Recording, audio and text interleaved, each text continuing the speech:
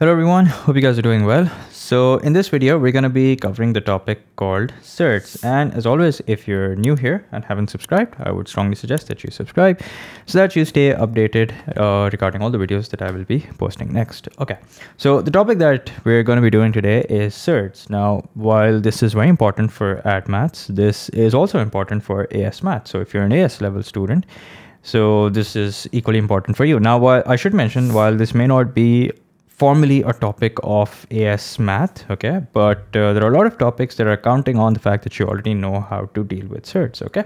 So we're going to start off with some very simple activity, okay. If you don't have a calculator, pause this video, grab a calculator, and then start. So what I'm going to do is I'm going to write down square root of 8 in the calculator, okay, and then I'm going to press equals to sign. And make sure, by the way, you have one of these natural display calculators, not necessarily this one, but like calculators where you can see fractions the way they're supposed to be seen, okay.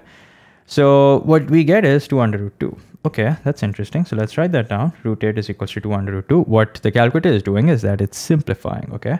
But what we are interested in finding out is that how is it doing that?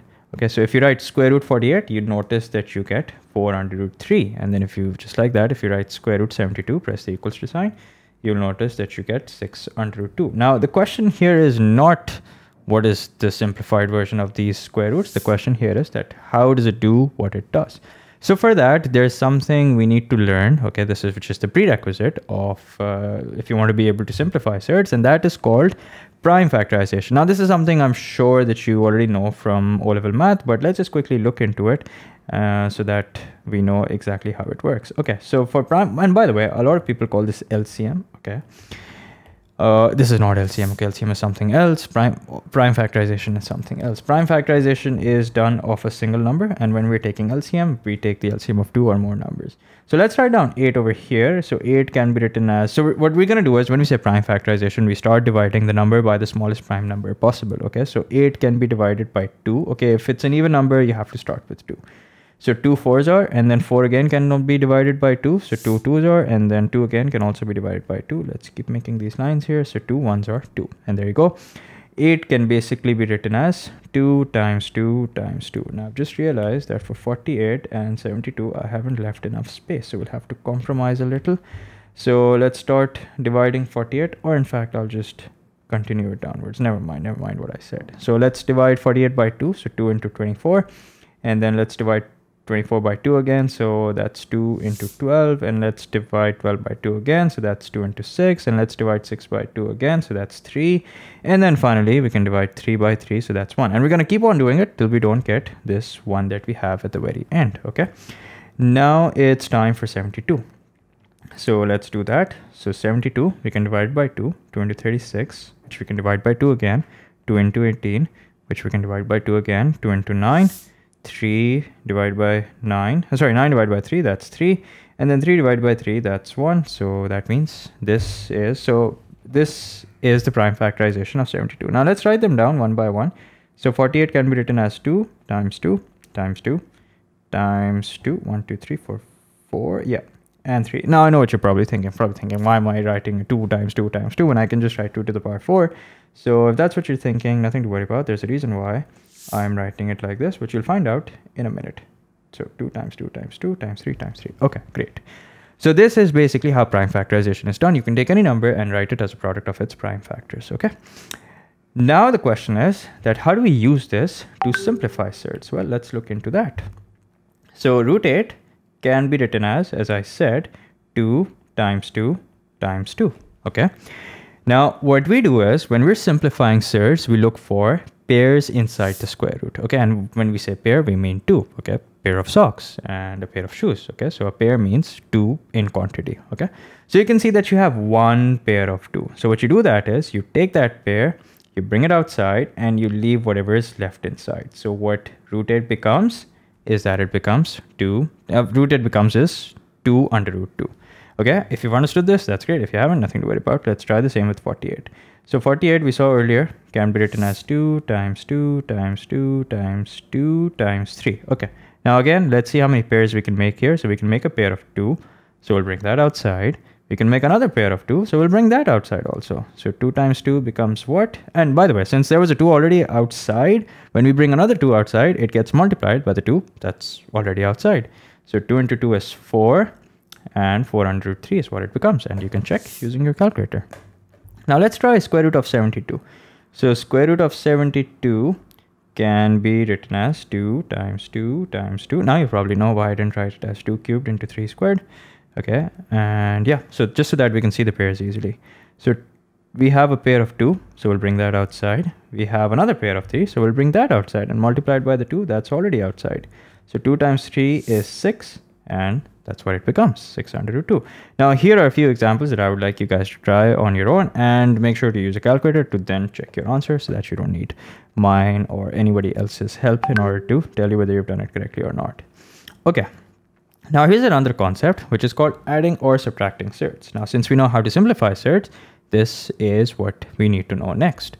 So how do you add or subtract surds? Well, for that, remember that the element inside the square root should be the same. So for example, can we add 3x and 4x together? Of course we can. Why? Because both of them have x with them, or you can say both of them are being multiplied by x. So 3x plus 4x is like 3 apples plus 4 apples. And what's 3 apples plus 4 apples? It's 7 apples.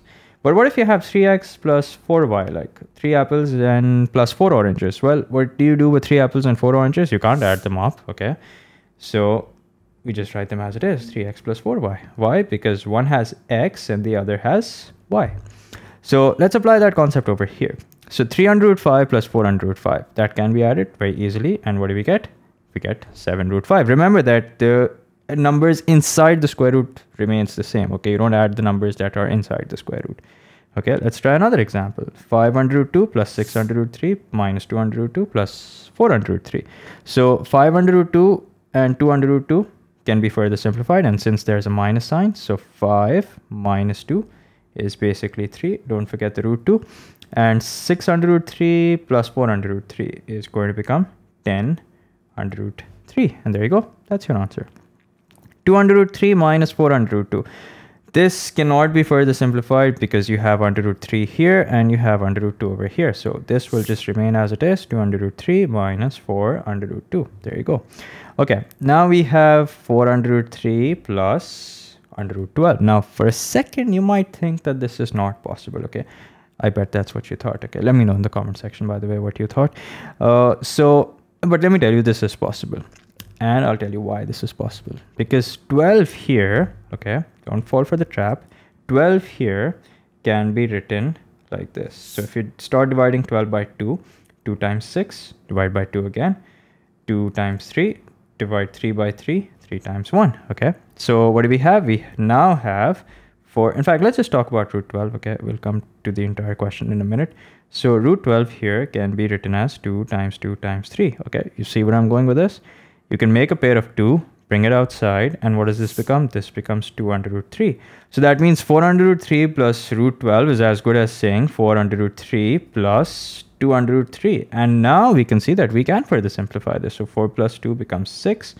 And now you have 6 under root 3, and that's your final answer. So remember to first give it some thought before you decide whether it's possible or not, okay? Now, let's try the same over here. So root 6 can't be simplified further because 2 times 3, there's no pair.